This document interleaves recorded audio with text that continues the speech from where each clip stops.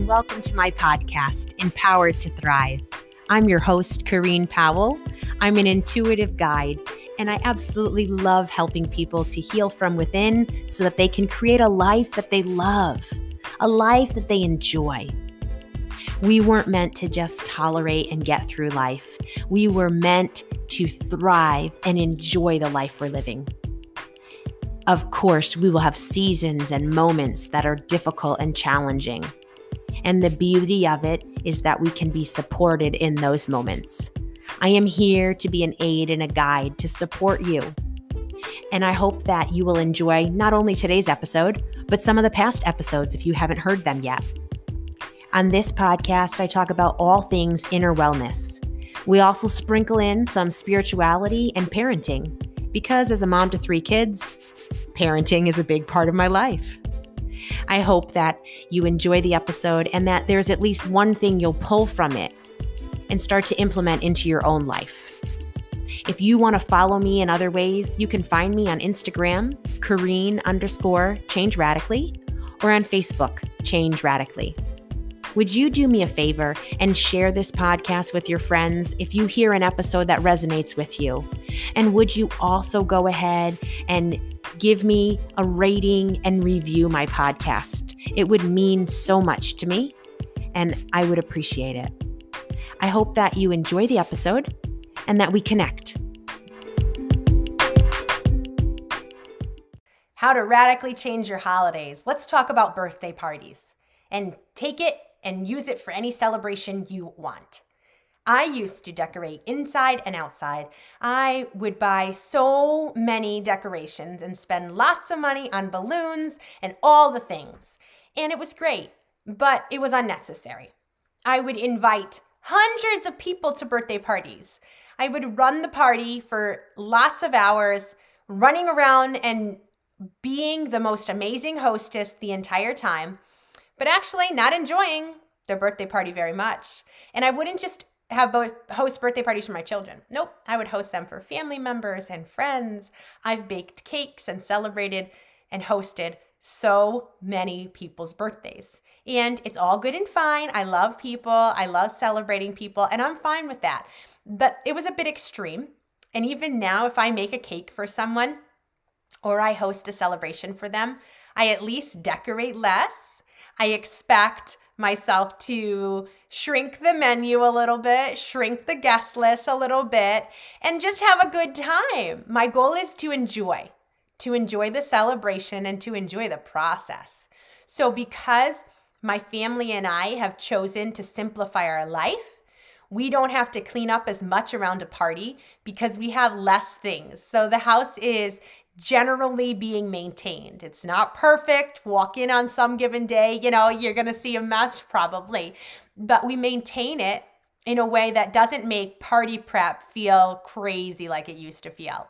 And we also don't have as many things that we're expecting of ourselves before a party. So with fewer decorations to put up, that's a lot less time involved. If I've shrunk my menu, that's less time involved. If I'm willing to not make everything from scratch, even though I do still like to make a lot from scratch, but if I'm willing to not make everything from scratch, I'm creating more time for myself.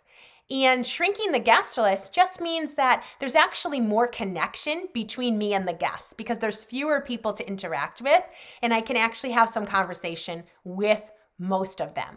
I'm still the hostess. So I'm still running around, I'm still doing things, but I'm trying to do less because I actually want to enjoy the parties more.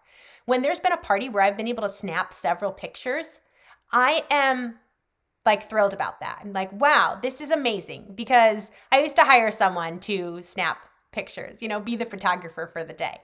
And again, all that's good and fine, but my goal has been to create ease and enjoyment in my lifestyle and to be more present for my family, to be more present even for myself, to just care about myself, to not look at it like every time I'm going to have a celebration at my house and host a party that I should be getting next to no sleep or exhausted after the event. I mean, it's normal to feel a little bit tired. That's normal. So then I create more time on the back end or the front end, like both ends, for rest because I know I'm going to be expecting more of myself. I'm going to be pushing a little bit harder. So what can I do to make it a little bit easier? Even if that means prepping a couple days in advance. Like because I've simplified my lifestyle, I have pockets of time the days preceding that I can do some prep. So there's just numerous ways that you can create ease in the parties that you host and the ways that you celebrate. There was one time that we had a party for one of our kids outside of our home. And that was actually a pretty amazing experience because I realized that the place that we went to did most of the work for me and I was able to enjoy the party. So it's not that I've done that every time. That honestly isn't satisfying to me to do every time. Sometimes we just like being in our home to celebrate. One of my kids, I also asked my children who they want to have at their party. So one of my children doesn't like to have many people at his party. Well, I'm fine with that. I'm not worried about disappointing the people that aren't on the list to invite. And, there are a couple people that are very special that I'll say, hey, it's going to be important to them. Can they come? But the list is so small that I try to honor that that's what he prefers. And then for others of my children, they want more people or they want specific people. And I ask them because it matters to me who they want at their party. I used to invite people because I wanted them there. And even though to a degree that's okay, it's their party.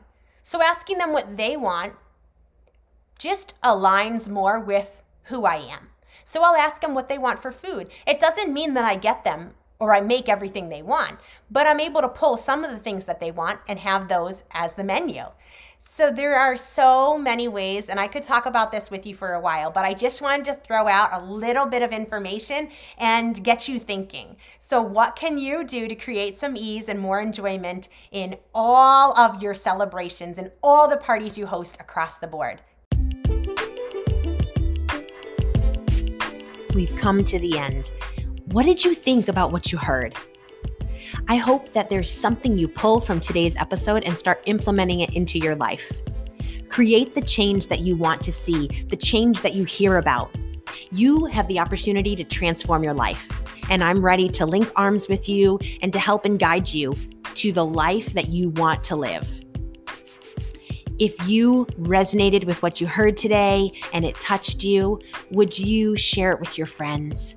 Would you also go ahead and rate my podcast and write a written review? It would mean so much to me.